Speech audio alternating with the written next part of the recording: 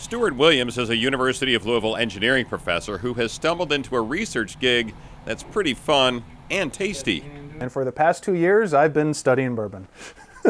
Williams' research has resulted in the first of its kind discovery about the molecular makeup of American whiskeys.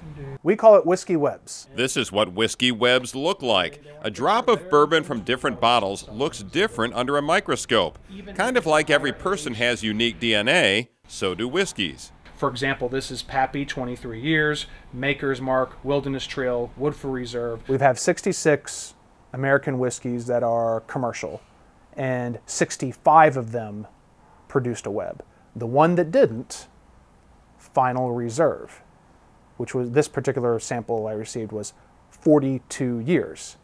That's an extreme number. And of course, the scientific question is why? So if anyone wants to give me more 40-year-old samples, I'll gladly test them. Williams' research has caught the eye of and sparked questions from Kentucky distillers and bourbon lovers. Now, linking it to taste, I always get that question, can we link it to taste? The flavor wheel of bourbon is extremely complex.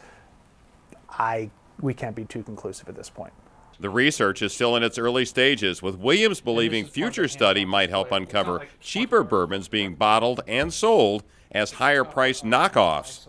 Now, we could potentially use this for counterfeit identification. What we are also finding out, and we're still investigating, is maturation. There are a lot of companies that are trying to rapidly age their bourbon or products, whatever it may be, not just restricted to whiskey, in some manner. It's a labor of love for Williams, whose great-uncle was a chemist and vice president at Louisville-based Brown-Forman Corporation.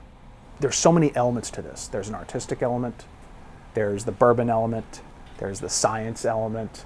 Like, it's just nice how we can just blend all of these together, whether it be educating the public about science, whether it be making some discoveries about bourbon. Like, these are all things that, it's a very unique project.